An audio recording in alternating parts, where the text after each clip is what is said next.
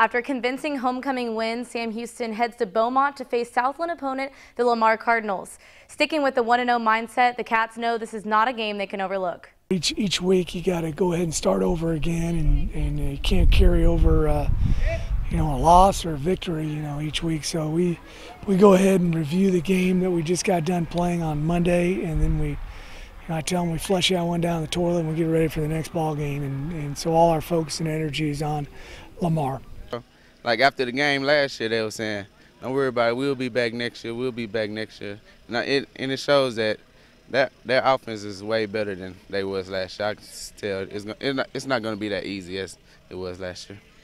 I mean, when you turn on the film, it's obvious that they play real hard. They bring a lot of pressure.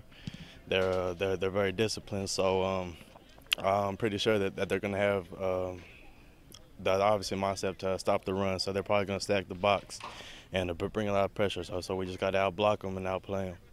The Cardinals rely heavily on their running game, but with a young quarterback, the Bearkats plan to force him into passing situations. We like those teams that do run the football. We feel like we really have got a great run defense, and that's what we pride ourselves in defensively.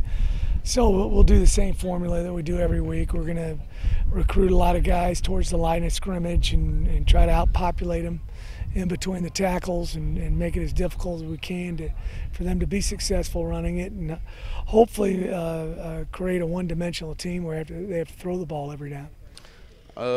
Off the film, I think he's a pretty mobile quarterback. He make good decisions. He don't just throw the ball up. He make good decisions, and he gonna get the ball thrown. And our D-line gotta maintain him, and our DBs have to lock up the receivers, because if the receivers get open, he will make the throws to get them there.